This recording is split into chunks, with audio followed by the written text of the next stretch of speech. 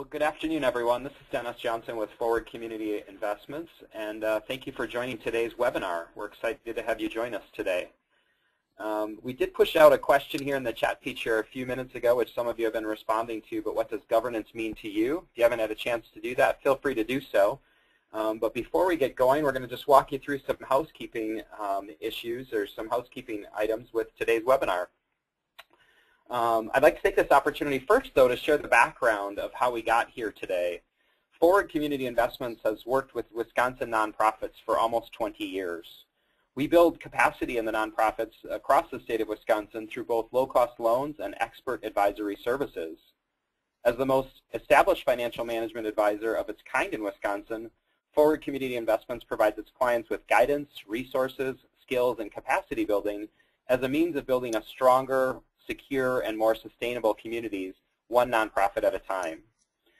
Wisconsin nonprofits are faced with many complex problems today, and based on our survey from last fall, nearly 58% of the nonprofits across Wisconsin reported expenses increasing, while only 37% reported revenues increasing. So there's a gap there that is growing and is in the last couple of years with our annual survey. It's a fragile financial cycle that's been challenging for many, and making strategic leadership efficient use of finances is ever more important. Well, the good news is that with the support of BMO Harris Bank, Forward Community Investments is offering this series of webinars to augment the Building Financial Sustainability, a virtual leadership series, and to further build nonprofits' effectiveness across the state. A year ago, Harris and M&I came together to form BMO Harris Bank, a strong U.S. bank that offers more for their customers and communities it serves. BMO Harris Bank is an active partner in Wisconsin communities and demonstrates strong corporate citizenship as an important part of whom they are and how they approach community. We thank BMO Harris Bank for their support to provide Building Financial Sustainability, a virtual leadership series for Wisconsin's nonprofit community. Before I get into introducing our speaker for today and today's topic, I do want to show you a couple of quick housekeeping items. The first one here is you can join the webinar either by using your telephone number provided, or you can also use your computer speakers. So if you can hear me now, you've probably figured that out. But for those of you that maybe can't hear me, hopefully you're reading the screen and you can see that there's two ways to join the audio portion of today's call. Again, both by using the telephone number that is presented on the screen and also your computer speakers if you have the ability to do so. We're also going to be taking some questions today. So if you have questions or you want to chat with us, you've got a comment you want to make that you want to either present with Emily, our panelist, or to ourselves, or if you're having any audio or technical issues, please feel free to use either the chat feature or use the question box. Again, both of those are in the bottom right-hand corner of your screen. We also are going to be doing some polling today. We're going to open up our first poll here shortly, but we will be polling participants throughout today's webinar. So please submit your responses using the poll function, which can also be found in that window on the right-hand side of the screen.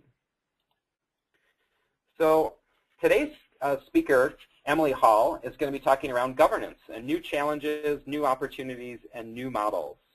As Olive Grove's founder and CEO, Emily has provided strategic consulting services to thousands of community leaders, social entrepreneurs, nonprofits, board members, corporations, governments, and philanthropists over 2 decades. She has enhanced the impact of organizations of every size, sector, stage of development, and mission focus, and helped individuals focusing their giving for maximum impact. While Olive Grove provides a full range of consulting services, Emily primarily works with CEOs and boards during points of inflection, growth, opportunity, confusion, or change. She frequently is in highly complex and ambiguous environments. She supports clients in both philanthropy, strategy, governance, succession, transitions and mergers, and other mission-critical topics. Before founding Olive Grove in 2002, Emily served in a number of senior leadership positions, including Executive Vice President and Head of the West Coast Nonprofit Practice for DHR International. She was the Director of the West Coast Nonprofit Practice for A.T. Kearney and a Director at the Management Center. Emily holds a bachelor's from Northwestern University and studied abroad at the University of Sussex in England. She completed coursework for her Master's in Human Resources and Organizational Development at the University of San Francisco. Now, before I turn the call over to Emily, we are going to open up our first poll to find out who's on the line with us today. And so our first poll is really who's with us. And so my colleagues should have that poll going here shortly. And the first question is, are you the chief executive of your organization? Are you the board of director? Are you a funder? Do you represent staff? Or perhaps some other position? So if you could take a few minutes. We have about 80 people on the line today, and I see the responses are coming in. And we actually have, looks like a pretty cross-section of both the chief executives, board members, and staff today, with a few funders and a few others.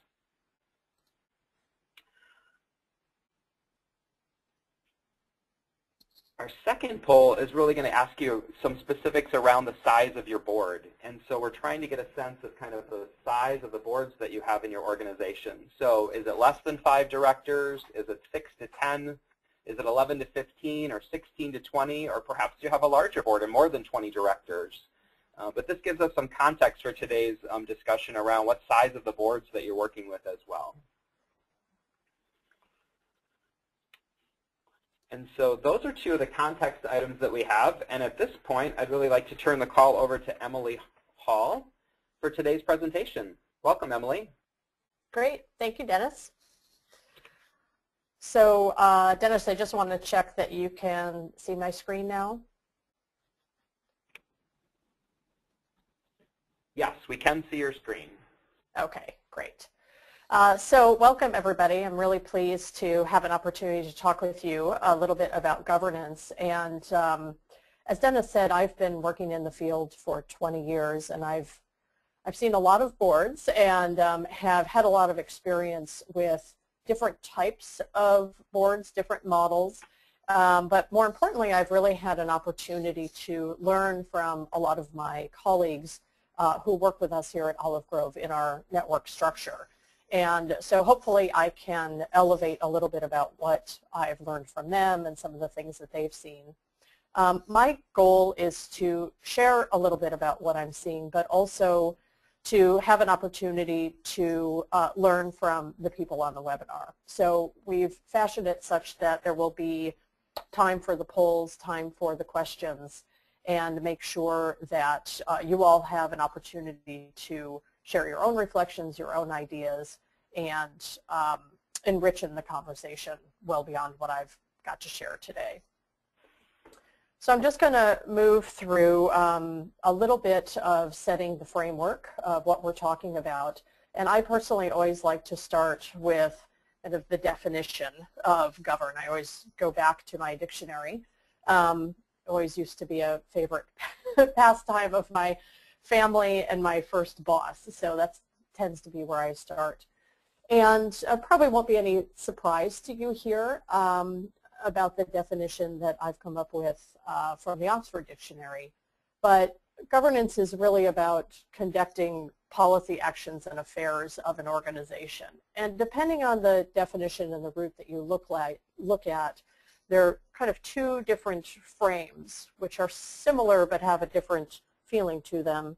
And one is really around control, directing, regulation, very kind of a top-down, very oversight role. And another frame is more around steering and what I call stewardship. And I think that those are not necessarily in conflict. I think that governance needs to exert a level of control because, here we go, now I see the presentation's being kicked over to me, so let's make sure that's working. Okay, great. So being able to oversee the board in compliance with your tax exemption on behalf of the communities you serve, on behalf of the mission, but also this role of stewardship, which is really working in partnership with the community, in partnership with the funders, the constituents, the staff, and helping to influence and steer. And I think that sometimes those roles need to move together and sometimes they're distinct. But it's kind of 2 different hats that I think, or frames, that board and staff and constituents can think about in terms of the role of governance. So Dennis, I'm not able to see the responses that you might have gotten from your questions, so I wonder if there's anything else from the group that you wanted to elevate there. I would say the one thing there, we don't have any questions that I can see coming in specifically yet. But as it relates to the size of the types of the size of the boards of directors that we've got, about 36% of them were in that 6 to 10 size bracket, and the other 35% were in 11 to 15.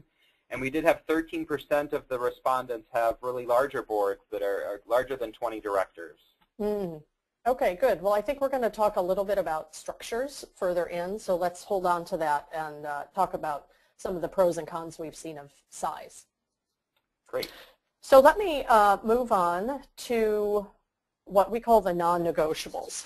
We always like to make sure that our clients are aware of the baseline expectations that they have. And they really fall into two buckets, but within each of these sections there are, of course, kind of multiple sub-bullets and topics. And so this is not a full legal review of your obligations, but it does kind of paint the picture of what you have to have in place. What are the bare minimums for a board to operate? And the first bucket is really around your tax exemption, which is different than legal compliance. This is what you file for the IRS. If you're a C3, it means that most of your revenue will not be taxed. It probably means that you are not up for property tax. And there are some exceptions, which I'll talk about in a minute. But really, this is a tax status as opposed to a legal status. And the IRS, again, has multiple ways of assessing how well you are meeting their standards for tax exemption. And the last slide does show some resources you can go to. But basically, if you go to the IRS tax exempt site, they will walk you through in multiple pages and documents what compliance means for them. But it comes down to a few key items. The first thing they look at is what they call duty of care, duty of loyalty, and duty of obedience. And you can tell just by the language we're using here that these are terms that really are coming out basically of the founding of the sector, the founding of philanthropic enterprise back in de Tocqueville's time. And I'll just give you kind of a snapshot of what they mean. A duty of care really means that you are being responsible for the oversight, that reasonable people in a similar situation would come to a similar decision or response. So you're not abdicating responsibilities, you're not ignoring the signs, you're not purposely looking the other way. So duty of care is really just paying attention. Duty of loyalty is a lot more about putting the mission ahead of your own self-interest. And this is where things like conflict of interest come in, and elements of self-dealing, loans to officers, loans to employees, which all are monitored very closely by the IRS. But it also means, in a more nuanced way, if you are on a board understanding that you may be representing the voice of a particular constituency in order to shape and steward that mission, but ultimately as a voting board member, you are acting in the best interests of that organization overall. That's the primary hat you're wearing that takes over the other representation roles you have. And duty of obedience is really duty to the mission, that's your guiding principle, that's your tax exempt status and the purpose in the community. And so you're always coming to that as a touchstone to make sure that you're governing in line with that mission that you filed with the IRS.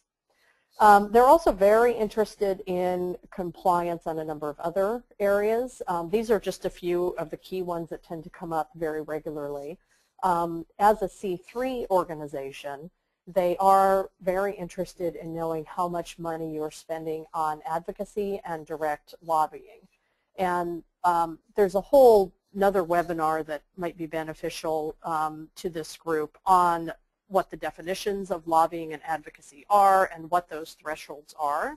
And there are ways to file for slightly elevated thresholds, which is something called the H election, or to file for a different segment of the code. For instance, going for a C4 status, which allows for much more extensive lobbying and advocacy activities, but less tax exemption. They also are looking at certain standards around funding from the public to make sure you're not tipping into a private foundation or other sorts of primary source donors. For most C3s, they want to see a mix of funders. And of course, they want to make sure that you're filing your 990s or some sort of the easy postcard or something to make sure that you are reporting back to them on your activities. There are others, but these are the main ones that boards need to know about. One of the ones that's very important, particularly for large organizations, is the topic of compensation and intermediate sanctions. And if you Google nonprofit compensation IRS, you'll probably get a lot of hits. Because particularly in the realms of hospitals, large nonprofit cultural centers, other really, I'd say probably in the 20, 50, 100 million, 200 million sorts of organizations where the compensations tend to be well north of 100,000 and sometimes a million and more. They want to make sure that you are paying what they call a reasonable salary. And again, there's a whole set of standards and guidelines around this, but it's certainly something that's a critical component for boards of large organizations to understand. And it's they are coming under increasing scrutiny, not only from the IRS, but also through the press and sites like Charity Navigator. So if you fall into that category, make sure your board gets some education on those standards. The last one I put up here is not very glamorous, but it's what they call the UBIT, which is unrelated business income tax. And basically that means if you have revenue streams that are not directly linked to your mission. For instance, if you're a museum and you have a shop, or you have facilities that you rent out to other organizations, you may trigger something called the UBIT. And so any revenue streams that aren't really clearly linked to your program, it's good for you to get a review. And the reason I brought it up here is because states and federal governments are really looking at UBIT as a way to recapture tax base. So there's been a lot of scrutiny on this, a lot of review. It can certainly trigger an audit or a review from the state. So if you do have those complementary revenue streams, it's a good idea to get a review of those because it happens to be a very hot topic right now. So I'll go on to the next, and then maybe we can take a couple of questions if you have any about these. The other bucket is legal compliance, and this falls into various regional areas. So your local laws, your state laws, your federal laws. One of the biggest is filing for incorporation. So nonprofits are businesses. They file with the Attorney General, and they also generally go through a tax exemption process with the state. But they fall under corporate law, and depending on what state you're in, it may mean that you have a certain number of minimum board members that you need to meet a certain number of times. You might have certain filing regulations or transparency regulations. So it's really critical that your board understand your Attorney General's standards and what you're on the hook for, both legally and in terms of state tax exemption. And sometimes the nuances are a little bit different than the IRS, so don't assume that they're the same. Most states now have implemented some sort of fundraising registration or fundraising laws. And so it's typically a pretty novel fee and an easy form, but most states require that you do it every year or every couple of years. And it's one of those things that a lot of nonprofits aren't aware of, and they get stung on it later. So that's another one to research with your Attorney General. There are some limited SOX obligations, which was a federal law. The Sarbanes-Oxley laws, you might remember, came out of a lot of the Enron and other scandals, I guess probably a decade ago now. And nonprofits actually are obligated to follow a whistleblower law and a document retention. So it's very important that you set up some sort of whistleblower policy, and that if requested to maintain documents through a legal action. You can't go in and start shredding. So I'm sure none of you have that issue, but it is good to know that you're liable for those. And I think they're showing up now on the 990s. So it's a reminder when you have to check those boxes off on whether you have those. Of course, there's all sorts of employment laws because most nonprofits are employers. And so if you have employees, you would fall under all of the standards at local, state, and federal levels. And of course, the biggest one is payroll and understanding the difference between 1099 contractors and W-2 employees, which is a chronic issue across the globe in the U.S., but also for nonprofits. So there are always a lot of questions and audit trails around that. And then also, of course, equal employment opportunity laws and others that tend to operate at both state and federal levels. And then anything else that your nonprofit business is in. So if you're running facilities, if you're serving certain at-risk populations, if you're in the food service business, you know, all of those regulations that are specific to your industry would come into contact. So what we recommend is that boards every 3 to 5 years really go through a comprehensive kind of compliance audit at the board level, so they understand what major areas in the laws and legal compliance as well as tax exemption that they are on the hook for, and that there's some sort of assessment of where they stand. Are they doing the filings? Are they having those risk management conversations? Are they following the protocols and procedures? So it's probably not something you need to do annually, but certainly every 3 to 5 years we really recommend a comprehensive audit so that you really understand what the baseline is. So I'm going to stop there and see if there are any quick questions before we move on to some of what I would say the negotiables are. Yep.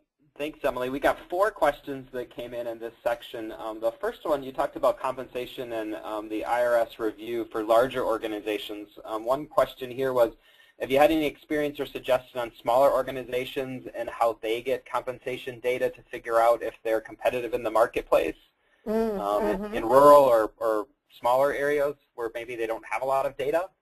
Right. Well, I think there are kind of 3 main sources of data generally in a compensation review.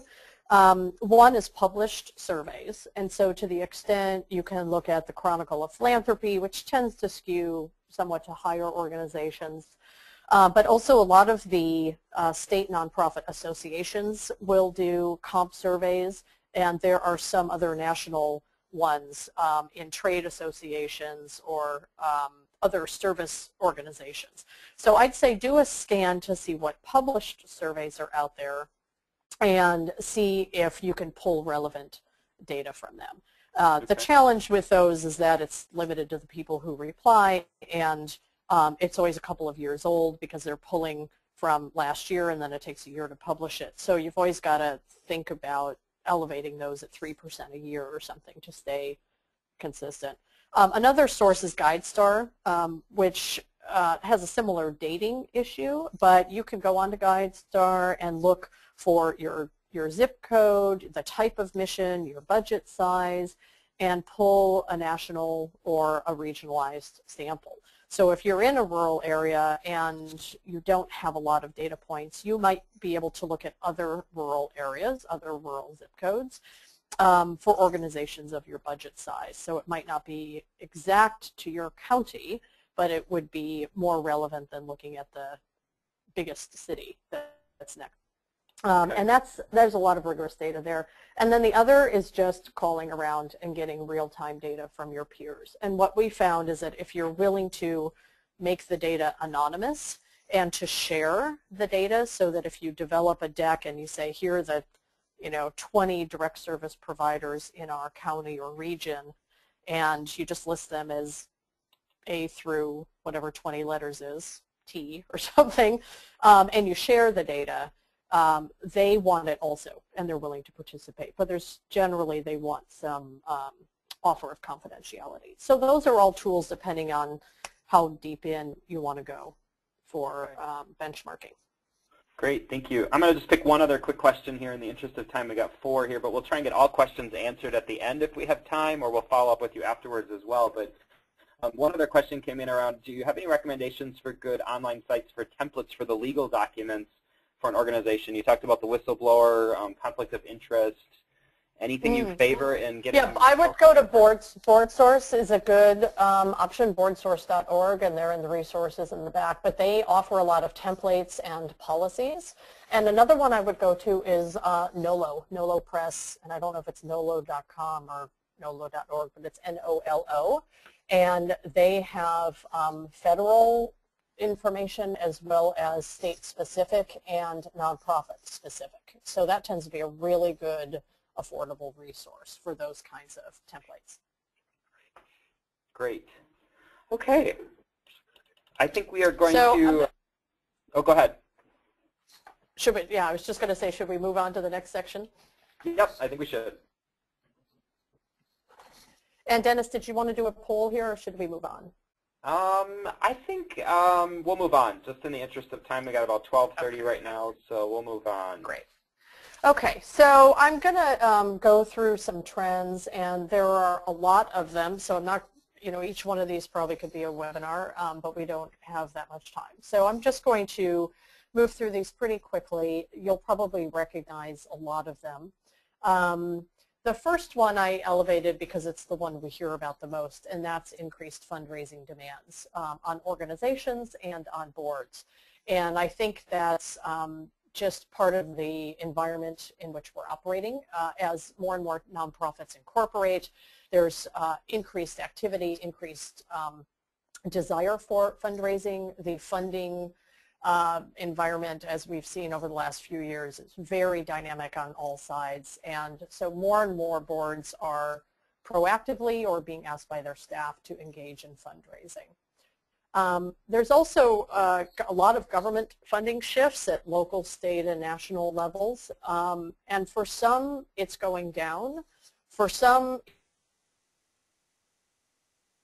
it's nobody knows whether it will or not, and it's very last minute. Coming from the state of California, I can tell you there's a lot of uncertainty until that budget passes, sometimes retroactive to the time it started.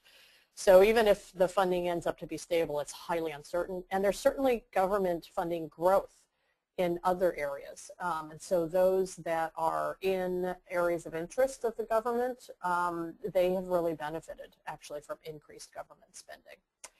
We're seeing a lot more CEO and executive director transitions. There had been a big buildup demographically. We're expecting a huge wave of boomers who started and have been running nonprofits to retire, and that was squelched a bit by the economy, but now we're really seeing that break open, and a lot more turnover, particularly of either founders or long-term executive directors, and that has implications really throughout the whole ecosystem of the organization and the community.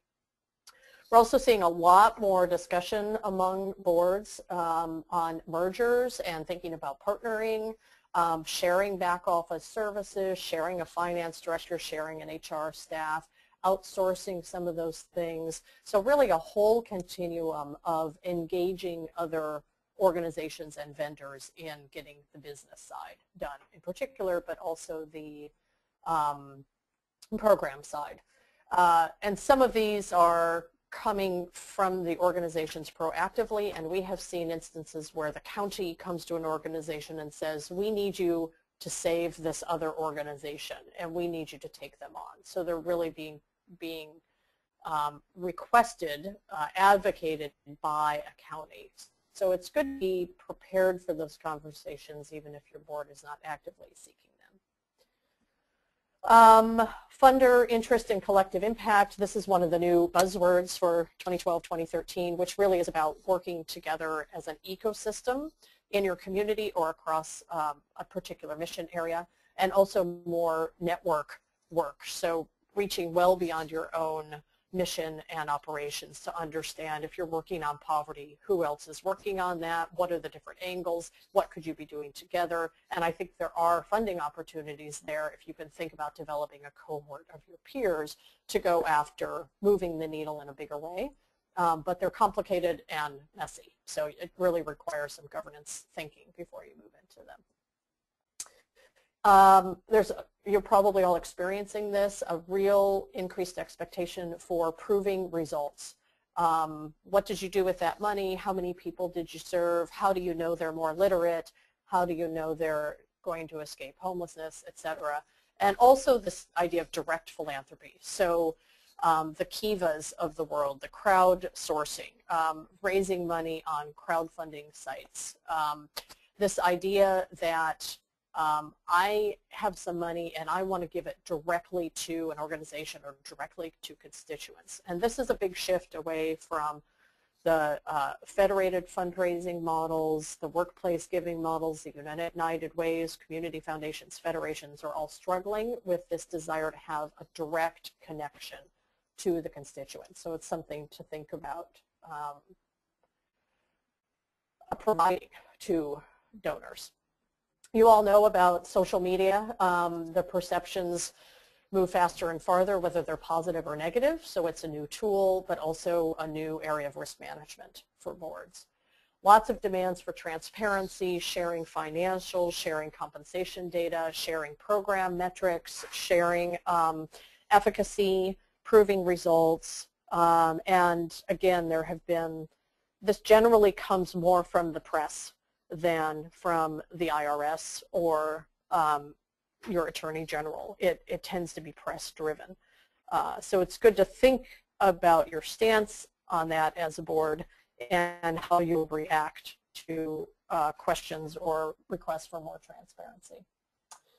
There's a big trend as it has been developing over the past decade or so around ranking, and it's everything from Charity Navigator to GuideStar now has a kind of ranking.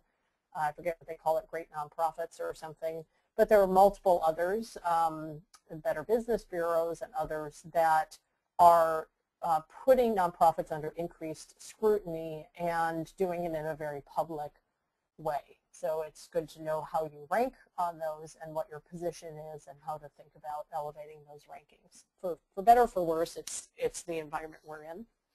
There are still lots of open board seats. And I know there's always a question about whether it's better to have a larger board or a smaller board. I'm actually going to get into that in a minute. But regardless of the size of the board, most boards have open seats. So what that means is that there's opportunity to leverage new talent, new resources on the board. It also means typically there's a high degree of competition for those that already have experience as board members, and we need to think about bringing others in who may not be on that kind of traditional hit list for board members. Ongoing concerns about the diversity of boards. The bottom line is they're not diverse. And also about community representation and this feeling of separation of the board from the communities they're actually serving. And we're getting more and more questions of our clients from funders about these two topics, and also going back to what the press talks about and what winds up on social media and the ranking sites. This is continuing to elevate, and we have not, as a sector, done a good job here overall. There's also an increasing need to get involved in policy and advocacy work for nonprofits that have never had to do that. They've never moved in those circles. It's never been part of their agenda, but they're finding, particularly with government funding shifts, that they feel they need to be at the table by themselves or as part of a collective. And that's opening up all sorts of questions and education for boards about how they move into that space and not lose their tax exemption or trigger a reaction from their donors, and how they really navigate the advocacy space. In the resources slide, I've offered a couple of resources, but there's plenty of places to get board education on that. And then overall, again, no surprise, we're just in a new kind of dynamic in the world and the world of business and the world of nonprofits where change is constant. This is not a bubble. It's not kind of a trend that's going to go away. It's the pace of our lives and the pace of business. And so we need to think about how governance changes in order to be more nimble and adaptable and be able to listen to and respond to the environment in real time. So I know that there have been some questions coming up, so maybe I'll go through some of these.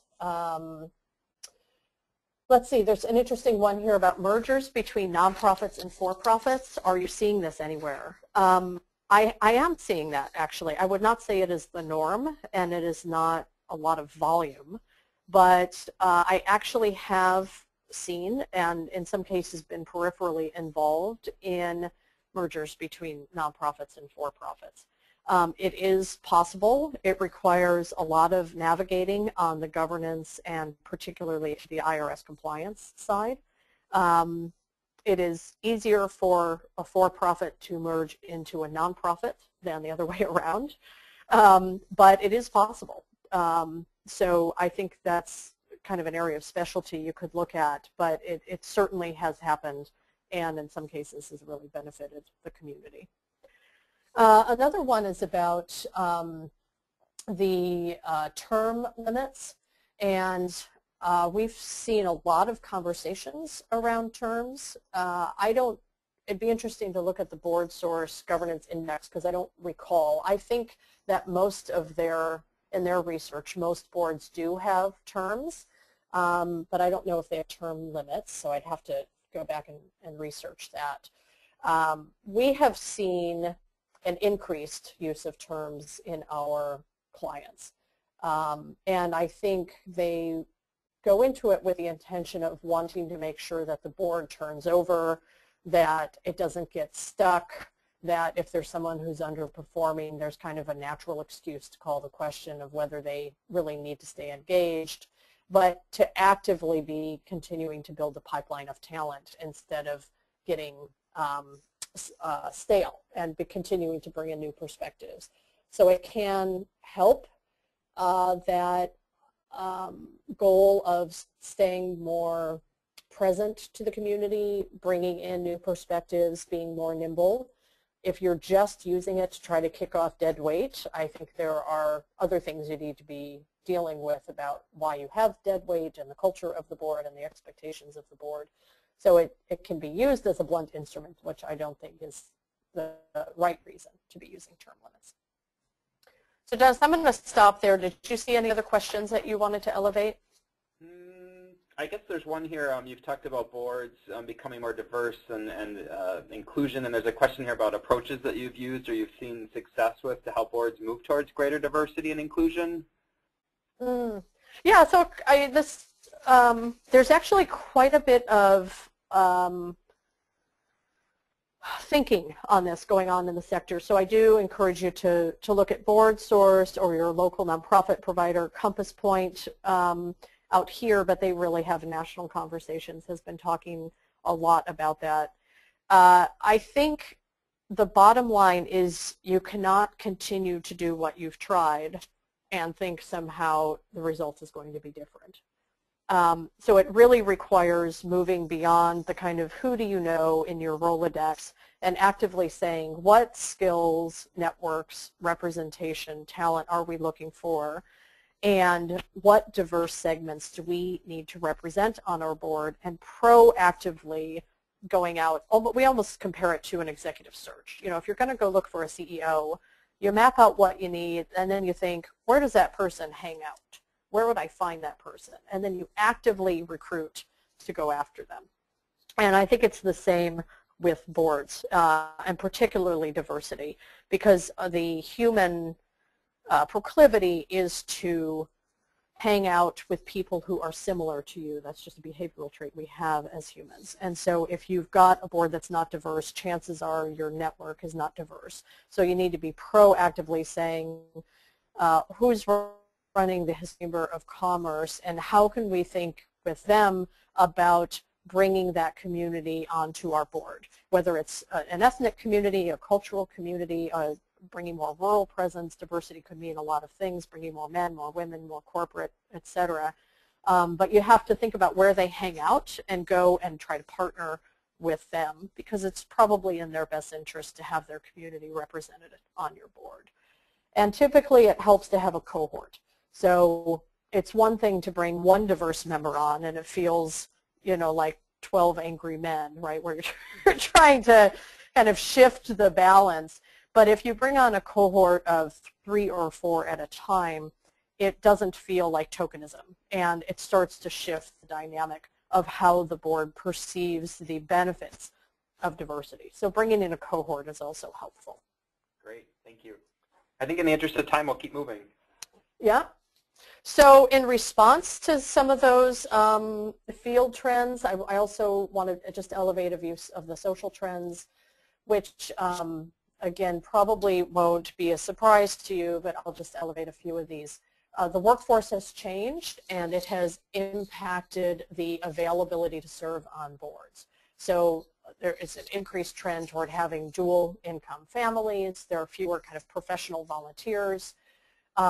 People move across borders, and so they don't tend to stay in a community for a long period of time. They tend to be dropping in and out of communities every few years, and also moving internationally and back. So it's just a more kind of transient community of professionals to serve on your boards. Sometimes they are moving jobs quite rapidly, and so if you've got somebody who's got a great connection to the local bank, the chances that they're going to keep that connection to the local bank for 20 years is pretty slim. So this has increased the need to continue to develop relationships across multiple stakeholders with multiple entities, because you can't rely on one person to hold that relationship for any period of time. And it also means that as they're moving from job to job, or they're doing a startup, or they're joining a smaller firm, that their ability to give may change over time. So there's just less stability in the whole makeup of the board, and their ability to give time, to leverage their connections, and to leverage their own dollars. So they may have more time for expertise if they're shifting jobs, but other pieces may change. We've already talked about diversity. This is a study that I pulled just this week, that whites will become the minority by 2043, and so it is increasingly important to make sure that boards are representative of our actual community. There's also a very interesting trend going on, another study that $59 trillion will transfer in wealth in the next few decades. And it could mean, and we're certainly seeing it out here in Silicon Valley, that the professional volunteer actually increases. As you know, there have been a lot of companies that have gone public in Silicon Valley. There's a great deal of wealth out here, and we are actually seeing an increase in people who are leaving the workforce and being professional board members, serving on multiple boards, leveraging their talents. So I think as wealth transfer increases, there may actually be an increase in that professional volunteer over time, but certainly in private foundations and philanthropy. But I think it'll look different as the next generation takes it over. And then increased familiarity with more project-based and virtual work. So we're definitely seeing less interest in joining a board for 9 years and serving on the same standing committee for 9 years. Because people are more transient, they're used to project work instead of more traditional kind of corporate initiatives that, or functional initiatives that don't change over time, that the work of the board needs to change as well toward more task-oriented, discrete, something that they feel they can accomplish, something they can commit to for a certain period of time. So less kind of standing long-term work and a lot more projects that help move the needle and give them immediate feedback that they are really having an impact. Okay, so what we're seeing, you're probably seeing a lot of similar ones, and we can elevate some more of what you're seeing in a few minutes here. But as a result, what are boards doing? And what I'd like to emphasize here is that there are the non-negotiables, and you really can't experiment with those. You've got to know what you're on the hook for. You've got to know what standards you need to be meeting. You don't want to jeopardize your tax exemption or your corporate status with your attorney general. But once you've got that baseline down, there is no right answer. I find in the sector there's a lot of prescriptive, do these 10 steps, form these 6 committees, and I really think that our world has changed. You need to think about how do we meet these minimum compliance standards, and then you need to think about where are we trying to take this organization, how does this mission need to move itself and change our community in the next 10 years. Then back into what sort of governance do we need to get us there. And I really encourage our clients to try new things and to not get stuck following all of the templates and prescriptive models that have been out there, because I don't think they're working for most organizations. So we always say if you've seen one board, you've seen one board. It's like snowflakes. They all have kind of their own identity. And I actually encourage boards to embrace this, to say, just because our 2 peers have fundraising committees, we don't necessarily have to have a fundraising committee. What do we need? And it might look different than having a standing fundraising committee. It might have a different shape. We might have a major donor committee, an events committee, and a next generation philanthropist committee. And maybe they're task forces instead of committees. So just embrace the fact that all boards need to be different. You have unique missions, unique cultures, unique stage of development, and move into that space so that you can really design a board that works for you and open yourself up to trying some new things. So here are some of the structural experiments. And again, you've probably seeing a lot of these. As I said, a lot fewer standing committees, more task forces, less on kind of marketing, fundraising, and more on a strategic priority of the organization, like we'd like to diversify our revenue streams. That probably will embrace a lot of different skills and functional areas. Much greater use of governance committees as opposed to nominating committees. They tend to be in place over the course of a year, a kind of a standing committee, and they're focused more on education, engagement, pipeline development. So it's really an ongoing kind of lifeblood for the organization. A lot less complex bylaws, putting a lot more work into policies that are more flexible. There were a lot of questions about the size of the board, and we're definitely seeing a trend to moving toward a much smaller kind of core board, but a lot more councils, advisory councils, task forces, initiative leaders who are not necessarily showing up and voting and on the hook with the Attorney General, but it's a way to leverage talent in a much more nimble way.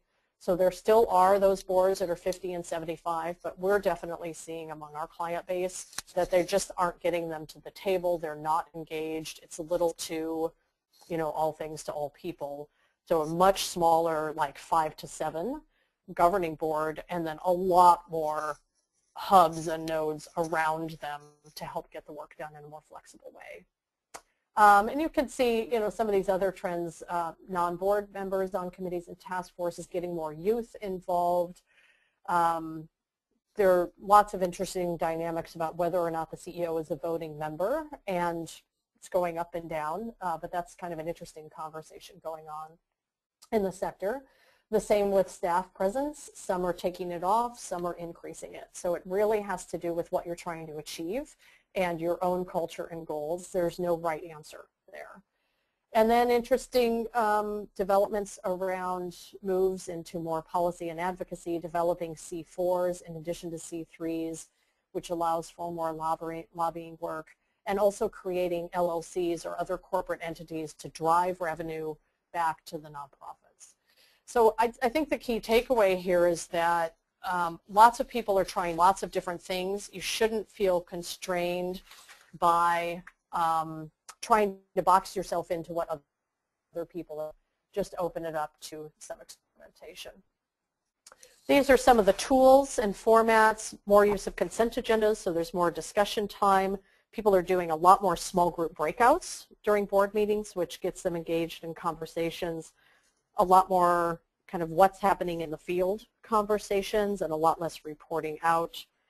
Definitely more virtual meetings and use of online tools.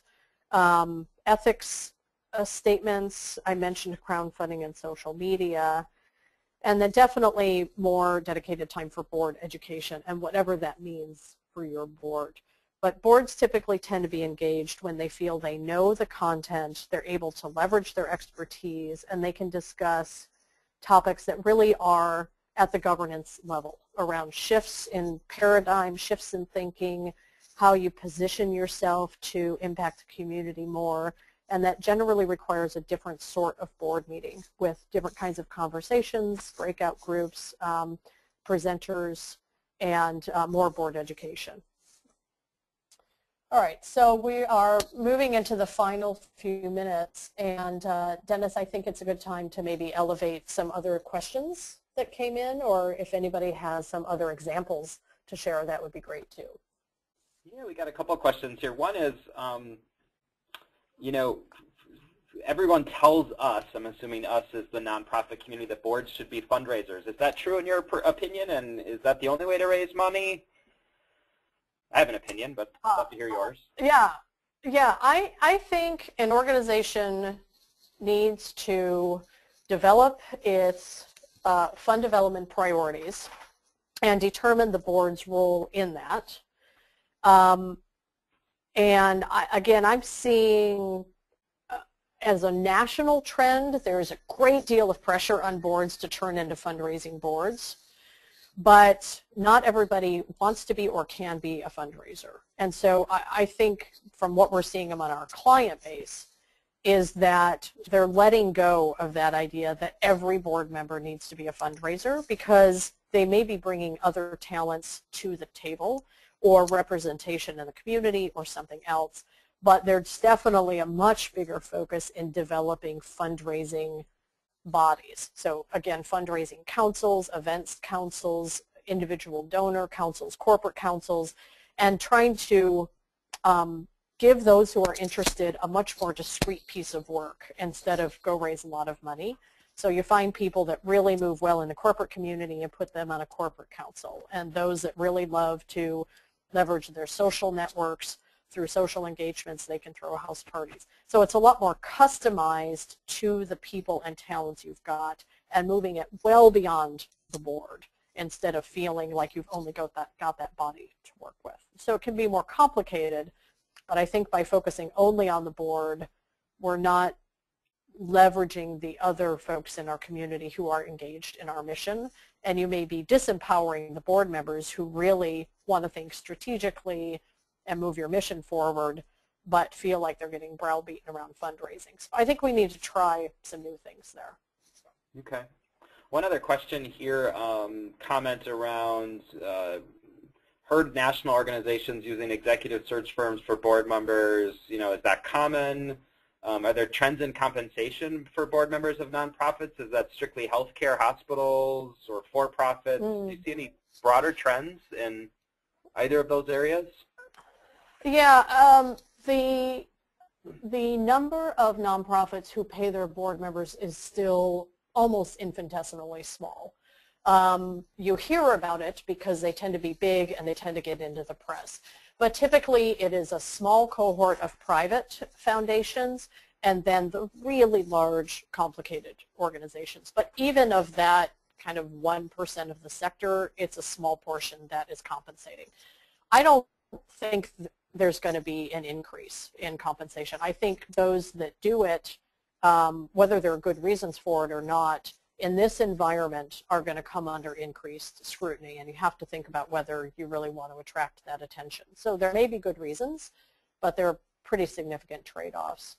I have seen some increase in paying search services for board seats. It's a very normalized service in the for-profit sector to have recruiters place for-profit boards, but typically those members are compensated. So it feels like a more natural vendor service. I think it's still pretty rare for search firms to be engaged, but I've seen more consultants that are doing broader governance work take on a role in helping to position and help do outreach to their community. So I've seen it in a little bit softer kind of part of a broader governance transition or overhaul or improvement.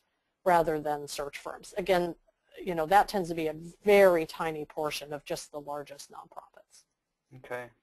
I think we got time for one last question here. There was a question that came in a while ago, and it touched on 2 points that you made earlier. And one was the strong push for nonprofit sustainability to really consider new revenue streams, and then how does that balance or fit with the audit concerns of UBIT? Well, you have to model it out. I think a lot of organizations are thinking about them as business lines, and they include UBIT as part of the P&L, so they understand whether they can actually generate a profit from that revenue stream if they're subject to UBIT, or they decide they're just not even going to open that risk and they just include it from the start. And others, as I said, are starting LLCs, so it's really a separate entity. It doesn't get confused with their tax-exempt status, but then the profits from the LLC go back to the nonprofit, and there's basically an MOU between the two companies. So I think organizations are just assuming they're going to have to build it right along into their financial modeling when they come up with those revenue ideas. Okay. Well, thank you so much, Emily, and please join me, everyone, in thanking Emily for today's content and BMO Harris Bank for their support. The governance presentation she shared today was so valuable, and as with all of our webinars, I know there were some questions that were coming in. This is being recorded. We will have the playback available from our website probably within the next 24 hours or so. We would encourage all participants to review our website at forwardci.org for more information on how Forward Community Investments might help your organization. And on a final note here, when you close your browser from the session, you will be directed to a very concise questionnaire that will ask you for some feedback on today's session. So if you take a few minutes to complete that to help us continue to improve the effectiveness of these offerings, we would very much appreciate it. And then before we close it down, I do want to note that next month in our series on June 18th, actually Forward Community Investments and jointly partnered with Vista Global Coaching and Consulting, Mary Stellatello will be with us. We'll be talking about strategic decision making and is your organization built to last. So thank you much for participating today, for dialing in. Thanks again to Emily for her experience and her knowledge shared, and enjoy your day, everyone. Thanks, everybody.